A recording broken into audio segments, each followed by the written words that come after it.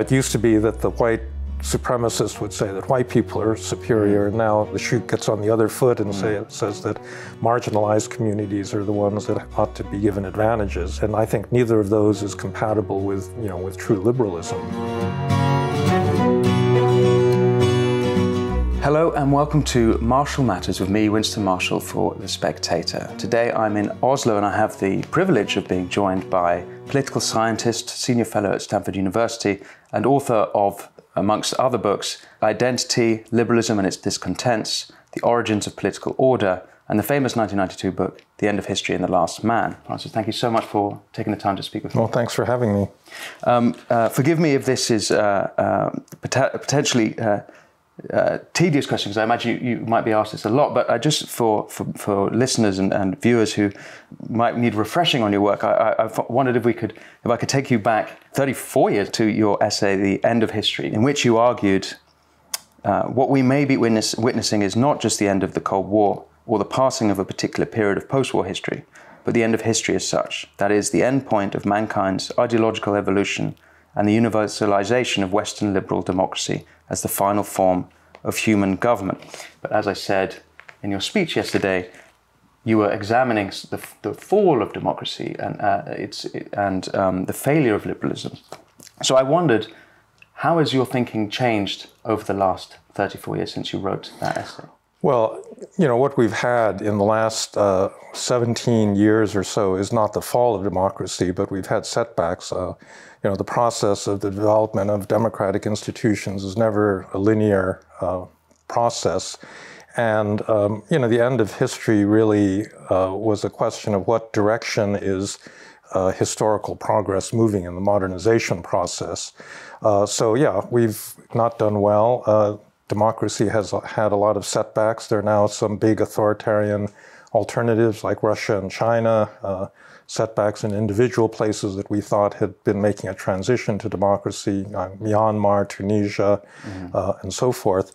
But in terms of the broader historical question, the one that I was the most interested in writing that essay in that book is there a superior form of human social organization, the way the Marxists believed that the end of history would be communism, that this was a final stage that would be superior to what they called bourgeois democracy tied to a capitalist system. And, my argument was there is no clear, higher stage that we're moving to.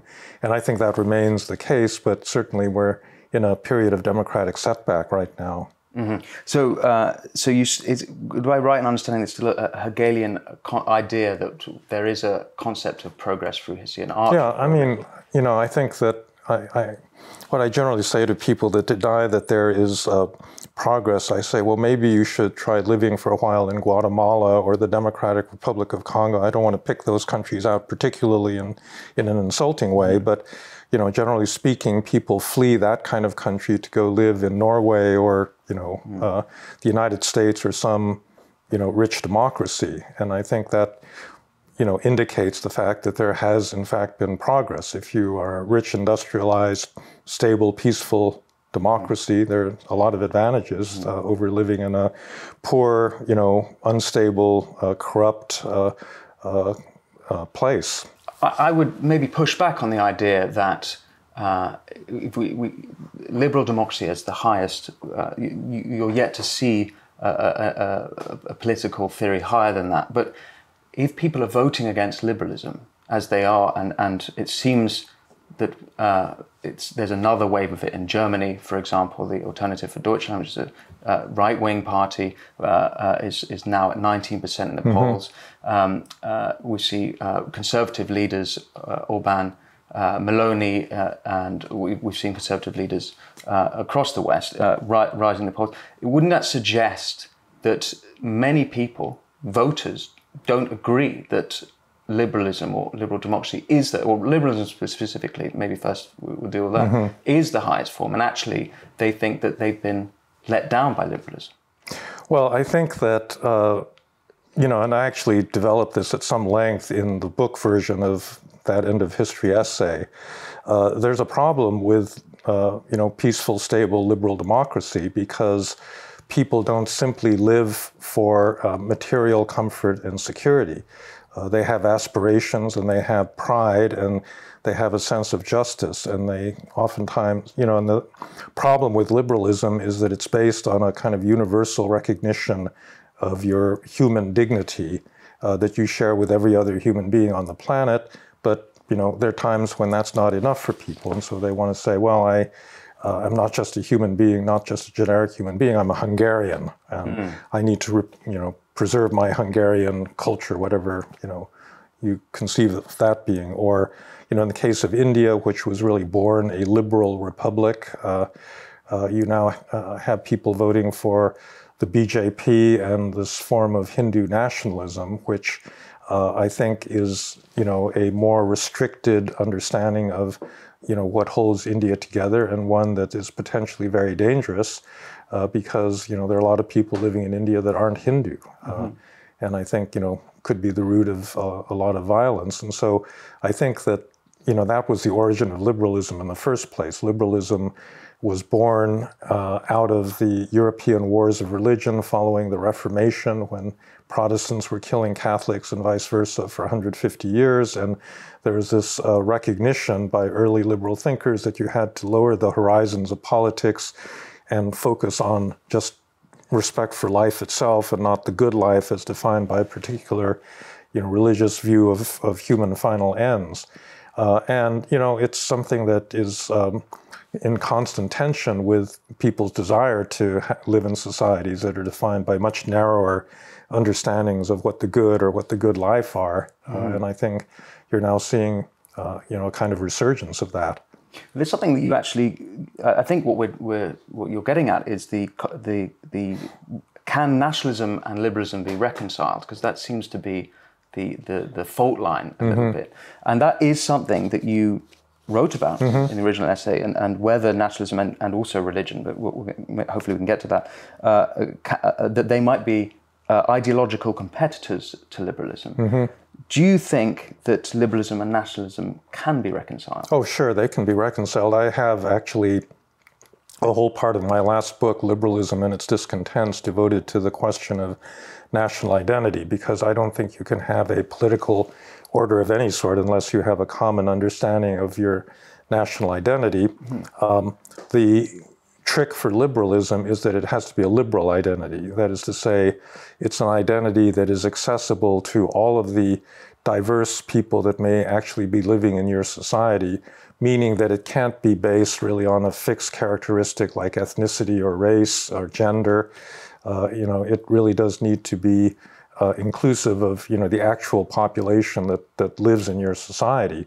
But, if it meets those criteria, yeah, people do need a sense of, an inside and an outside, what defines citizenship, what core values people share. And if it's a liberal society, those values ought to be liberal, so that, the virtue of tolerance ought to be something that is, key to the national understanding of a liberal republic. And this is something I've heard you speak about, the grounding it in a greater idea, that nationalism can't be grounded, and very few people would disagree here, in an ethno-national state, as we saw in the 20th century all too clearly. And I've heard you argue that neither can it be grounded in a religious identity, and it needs to be an idea that supersedes those. But I would struggle to find an idea that could supersede even liberalism. So let me take American liberalism, for example. The foundational, one of the foundational texts is the Declaration of Independence, and that Jefferson wrote, "We hold these truths to be self-evident, that all men are created equal, that they are endowed by their creator with certain unalienable rights." That's one of the foundations of liberal thought, but it is grounded in religion. Ultimately, that is a metaphysical presupposition. Well, but it's one. So you're right. I mean, people do actually have to believe in liberal values to maintain a liberal republic. They can't believe in non-liberal values, right? So yes, there is a restriction in that sense. That's true. But that's all I'm saying is that you have to have this fundamental belief that people want to live in a liberal society that is defined by tolerance for people that disagree with you about certain fundamental questions, but that you're going to respect those differences and not carry them into the political sphere, and certainly not allow that to lead to violence. I think that's really the condition. What idea do you think that could bind a nation that is... Well, the idea of freedom. I mean, look, I'm here at the Oslo Freedom Forum. I think that, everybody at that forum has lived under an authoritarian regime that restricts your ability to speak, your ability to move around, your ability to travel, your ability to engage in kind of ordinary economic activity. I mean, all of these things. And I think people, believe that their dignity as human beings is based on their ability to make those kinds of choices for themselves without the government saying, you have to do this and you have to do that.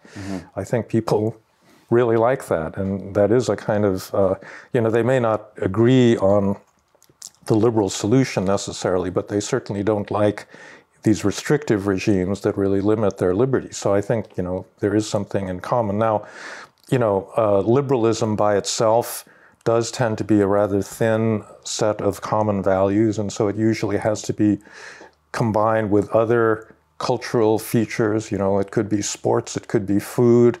Language is extremely important. It could be sports. It could be sports, How would that work? Well, there's a great example of this from Hollywood, the film Invictus.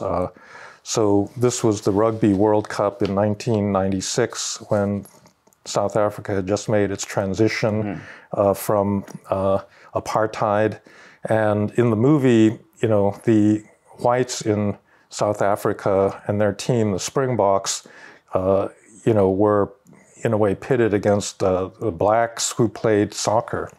And Nelson Mandela has had this understanding that if you're really going to have this rainbow nation, things like, rooting for the same sports team is very important. And so he took it upon himself to, they were the sponsor of the World Cup, and he took it on himself to convince his fellow black South Africans to root for the Springboks. And of course, the Springboks happened to win that year, which was a very convenient thing. But, it's an example about, no thick national identity is simply going to be built around sports, but it's one of those things that contributes to, a sense of commonality. If you think about the United States, the game of baseball was invented in the 1870s precisely to try to overcome the division, this serious division and bitterness that had been created by the Civil War that had happened just a couple of decades earlier. And, in fact, for many generations after that, baseball became one of the defining characteristics of what it meant to be an American. Like, you watch these World War II movies and they think there's a Nazi spy. How do you find out whether he's a real American? You say, who won the 1943 World Series? If you can't answer that, you're not an American. Unfortunately, I think we've kind of gone backwards in our sense of a common American national identity. And so I think actually most American kids aren't going to be able to answer that equivalent question asked in 2023.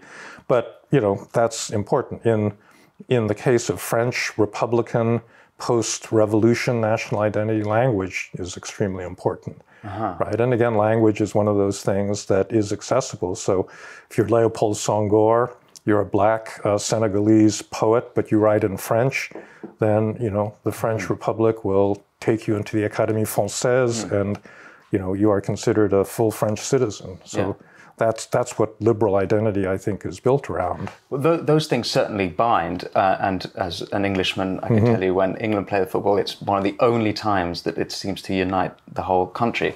And romantic as that story of South Africa were, and very real as it was as a unifying force, it wasn't so much the foundation stone on which a unified nation could be built, but rather a manifestation of Mandela's ideas of what the South African nation could be, and it was him at the core. Oh yeah, his philosophy. But look, I mean, national identities aren't just lying around there. They're not biological facts.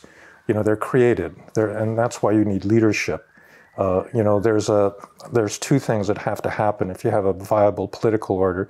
You have to have state building, which means the building of the kind of visible formal institutions, the army, the police, the bureaucracy, the finance ministry, these sorts of things. But you also need the sense of common shared narratives and stories that you tell about, your society. And that's where leaders are extremely important because, and sometimes the leaders aren't even political leaders. They can be poets, they can be filmmakers, they can be musicians, and all of those, I think, contribute to a people having a single sense of what it means to be, a member of their national community, and that isn't having a religion the ultimate sort of mythos to under the ultimate binding story. So that's, religion literally means to bind. That's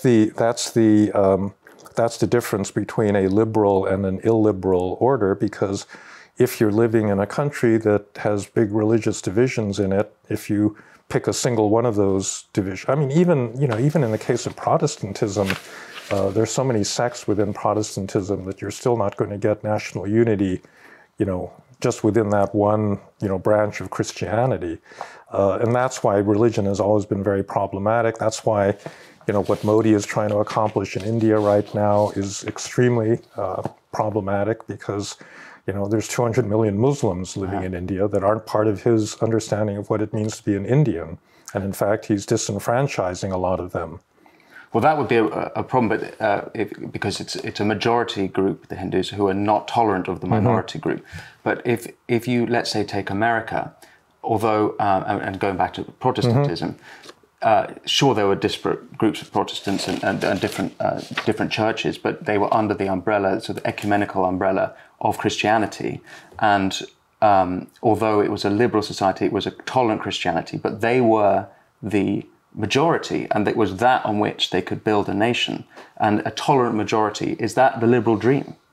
Well, I think a tolerant majority certainly is the liberal dream. I think that there are important Christian roots, to democracy itself. The belief in the universality of human rights, or the liberal acceptance of the equal dignity of all people, ultimately, if you trace it back historically, does have roots, I think, in Christian universalism. So historically, that's a fact, but it doesn't mean that you then need to take a particular strong form of Christian identity as, the dominant one in your society, because there simply won't be. You have a bunch of these new right-wing conservative intellectuals, Catholic integralists like Adrian Vermeule, this professor at Harvard, or Patrick Deneen, this professor at Notre Dame, has just written a book about post-liberalism, and they basically want to go back to some kind of conservative Catholicism as the binding religion in the United States. It's totally ridiculous. They're getting into the theocratic realm. It's ridiculous. You cannot possibly do that in a society that is as diverse. Even if the majority have a Christian cultural background, there's a lot of secular Christians in the world, and the same problem in Israel right now. That maybe apart from the Arab minority, most Israelis are Jewish, but a lot of them are secular Jews, and so having a particular religious interpretation of Judaism as their national identity just isn't going to work in that kind of a society. With your nation, with your country, America, these post-liberals that you mentioned and the Catholic integralists, they are responding to a failure of liberalism, post-liberalism. Well, or their they claim that there's been a failure of liberalism. So where do the post-liberals get it wrong? Well, I debated Patrick Deneen last year about this, where he claimed that there's a liberal tyranny. This is a so-called woke dominance of American culture, and it's just a wild exaggeration, of. I think that contemporary America is one of the freest societies that's ever lived. Politically, he and his conservative friends can complain about Joe Biden all they want. They can demonstrate. They can have their own religious community. Nobody's stopping them from doing that.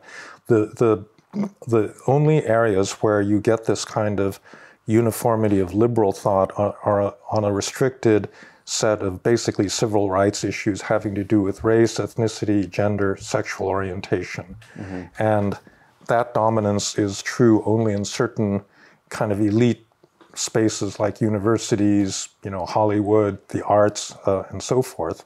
And there, I think there is a bit of a problem, because a lot of progressive identity politics tends to get pretty intolerant, and that's a left-wing threat to liberalism. But Patrick Deneen then goes from that to saying we live in a total tyranny. I mean, no difference between us and China or Russia, and it's absurd.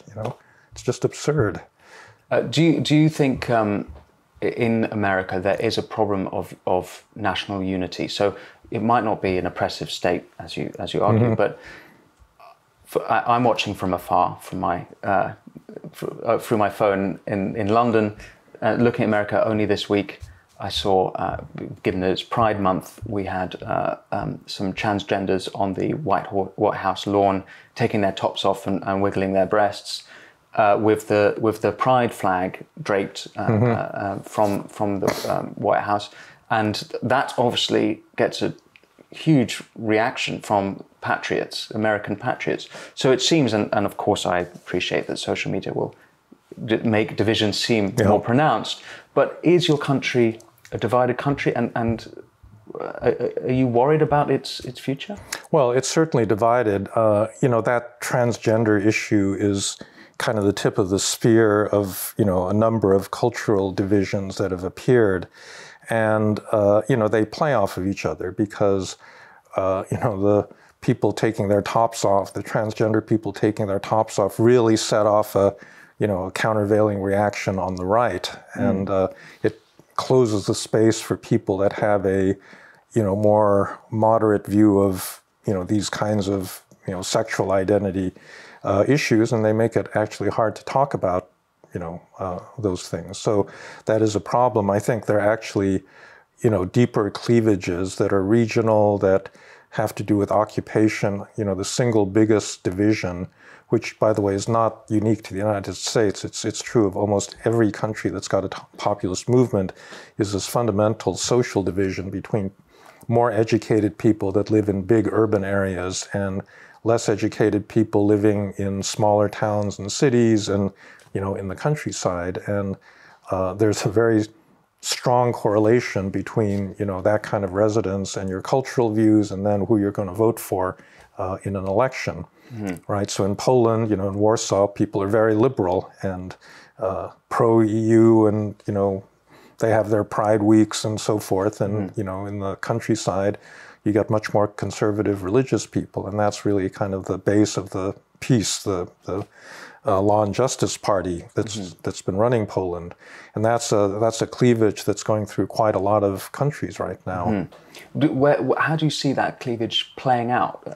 Where can, just tying back to the earlier conversation, where's the uniting myth to bring together the cosmopolitans of the cities, with the traditionalists of the countryside? Well, it's hard to know, and I think probably every country is going to have a different path out. I mean, for example, Britain, I think you have that same division, but it's actually a much milder form than the one in the United States. As I understand it, there's poll data that suggests that actually support for immigration in Britain has actually gone up since Brexit, and that as has immigration, by the way. As has immigration, right? But it's simply not the kind of neuralgic problem that's driving people into ever deeper, polarization. Whereas that kind of thing is happening in the United States. I think that the way that it ends is, there's several ones. You could have simply a demographic shift. I mean, because if you look at the real base, for example, of Trump supporters, they're all older voters. They're people that are 50, 60, on up. And there's some evidence that the coming generations, they start out much more to the left. And it's very possible that there'll be a kind of, it's not just a cohort effect, but it is a cohort effect that they will continue to be more liberal as they get older, meaning that social attitudes on some of these cultural questions will simply shift. And that's one possibility. The other possibility is that since populist voters are a minority in virtually every country where they exist, they will simply start to lose elections. Donald Trump already lost 3 in a row, And I think if he loses again 2024... By the popular vote, you mean? Yeah, by the popular vote. If he loses again in 2024, a lot of Republicans are just going to, finally accept the obvious, which is this is not the route to gaining power in the United States. That this form of grievance-filled politics is just not working.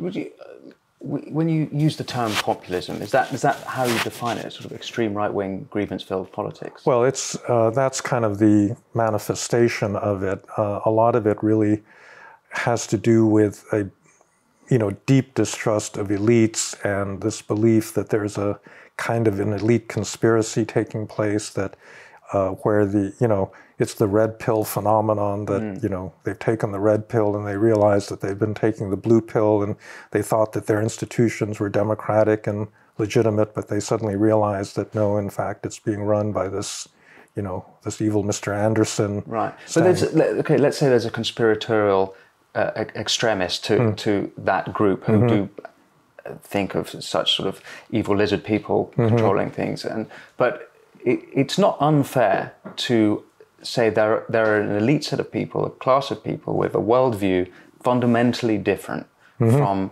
the working classes of America, say. They live in the Hamptons, whereas the working class, the farmers of Kentucky, and so it's not completely unfair to say there's legitimacy to their worldview. No, there's if you interpreted this in traditional class terms, they've got a real problem, right? Because globalization really did damage the incomes and job opportunities of a lot of working class, especially working class, white people. And so that is something that could be remedied by, the appropriate political and social policies. But what's bizarre, in a way about American politics over the last generation is that people's economic self-interest have become detached from their political views, and they're much more concerned about these kinds of cultural questions than they are, if they were really worried about, losing their jobs and losing their social standing, they should be all in favor of Obamacare, because then they won't lose their health insurance as well. But they're all voting against Obamacare, and they've been persuaded to because really the politics has become sort of tribalized where, even if your team is doing things that hurt your economic self-interest, you're going to keep rooting for it because you've been convinced that the other side is evil. That's what political scientists refer to as affective polarization, where you're not just disagreeing over policy issues, you actually hate the other side and, think that their winning is going to mean you're losing and this sort of thing. That's happening on both sides, though. Well, it's more prominent, I think, on the right than on the left. But the two sides definitely set each other off.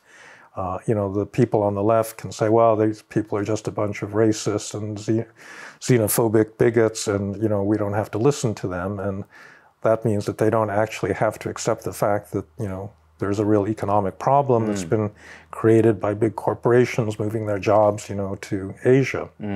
Well, you mentioned globalization there, the sort of root of what you're saying, and I noticed in your speech yesterday you were careful to delineate yourself as a classical liberal rather than a neoliberal, and without neoliberalism, is that not sort of national liberalism? No. I mean, in terms of economic policy, it just means rewinding the clock to, the period before the 1980s when you had the Chicago School and Ronald Reagan and Margaret Thatcher, taking this interpretation, this critique of the role of the state in the economy and carrying that to extremes. That's really the problem, that there was a demonization of the state which led to, for example, deregulation of the financial sector that then led directly to the financial crisis in 2008. And I think that you can, believe in capitalism and property rights and all those good things and still have a state that regulates, the behavior of these big banks. We used to do it for decades and, we had much more financial stability. So I think actually rewinding the neoliberal economic agenda is one of the easiest things to do. And in fact, Biden has already accomplished most of that. What about the sort of globalization aspect of neoliberalism? Yeah, well, that is harder to unwind. What's being unwound right now is actually the strategic, interaction with China, because I think that many people have realized that we become dependent on China for stuff that is militarily important, like semiconductors, rare earths, many of the kind of leading technologies that will be important not just for the economy, but in terms of strategic competition. And so that part is being decoupled. But really, US, Europe, and China are so interdependent that it's very hard to imagine, we're going to stop selling soybeans to China or things like that. So in that context then, what is the future of liberalism? Well, liberalism will do just fine. In the economic, so what I was saying is in the sphere of economic policy, it's very easy to unwind neoliberalism, right? You just re-inject the state, you start regulating markets again, you pay more attention to social protections, to people that are hurt by the fluctuations of, completely free markets. And that's something that I think is underway in virtually every advanced country. So that part of it is fine. It's a little bit harder to unwind the kind of progressive identity politics that has come to define the left, which is also a threat to liberalism because a lot of it becomes very intolerant. And well, it isn't liberal, I would argue. It isn't liberal, and it also denies a fundamental premise about the universal equality of human beings, because it says, well, actually, it used to be that the white supremacists would say that white people are superior, and now the shoe gets on the other foot and says that marginalized communities are the ones that ought to be given advantages, and I think neither of those is compatible with with true liberalism. It sounds like you're defending the sort of center, the old center left.